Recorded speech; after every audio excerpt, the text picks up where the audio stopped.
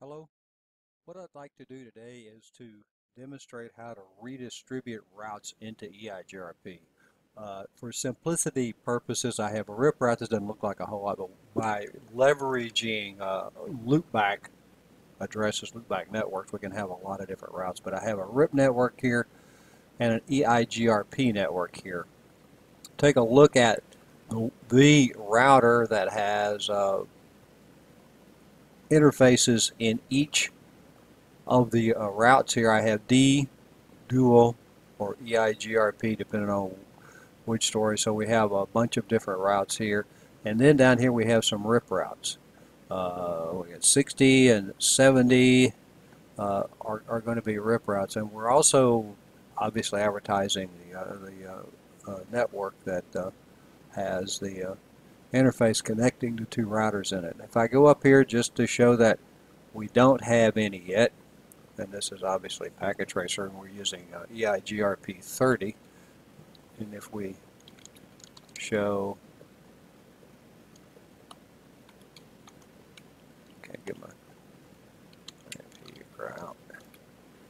Then here we have connected routes and a few D or a few EIGRP routes. So we have a number of different, but no RIP routes. So what I want to do is go to the router that has an interface in the RIP network and in the EIGRP network.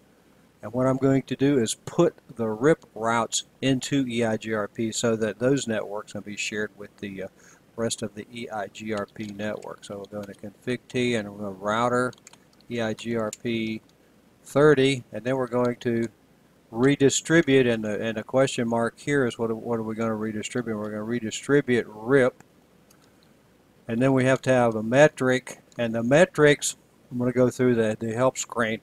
The bandwidth that we want to use here in kilobits per second. So we could have our 100 meg would be 100 kilobits, but 100,000 would be 100 meg. Incomplete command because we have to finish it. The next one is the EIGRP delay metric in microseconds. We put 2,000 in there. The next metric is the EIGRP reliability metric. 255 is 100% reliable. We'll make it 100% reliable. Let's see. And then effective bandwidth metric where 255 is 100% loaded. Let's do something like not very loaded. And then the MTU, and let's put 1500 for the MTU, the standard MTU. So if we now do an exit and an exit, so if we go to one of these other routers, this one's already going to have the RIP route. So if we go to this other router up here, and let's try the show IP route. Then we have D, we have external routes, which are the 14, 50, 60, and 70 networks. We'll go back, but notice that they are external routes. They have an external EIGRP administrative distance of 170, where all the other EIGRP routes are 90. So just to show that those were the RIP routes, the 60 and the 70 and those guys, show IP route, and then we have the 60 and the 70.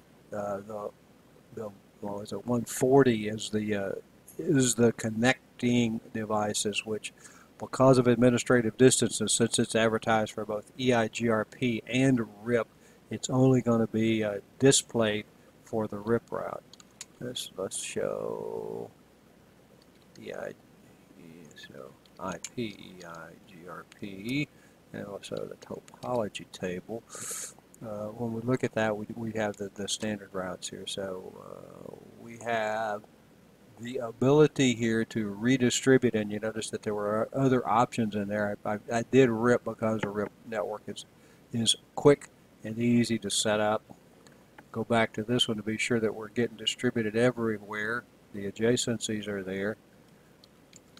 Show IP route. route, and we have our external routes here, the D. They're now distributed as EIGRP routes, but because they started as something else, they are external routes. So quick little video here how to redistribute RIP into EIGRP. Thank you for watching, and I hope this has been useful.